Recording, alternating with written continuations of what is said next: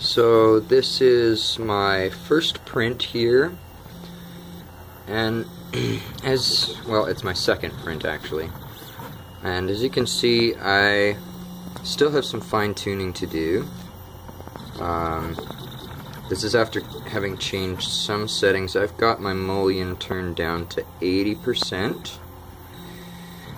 And the original print for this file actually requested PLA at a temperature of 220, or sorry, at a temperature of 210, and I've actually turned up the temperature to 220 as well.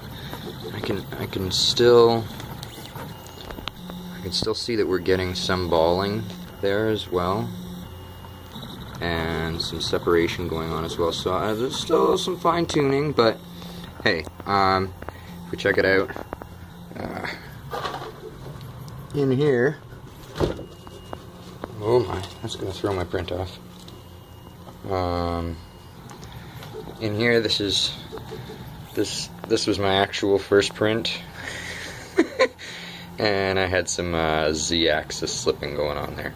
So yeah, still a work in progress, but coming along.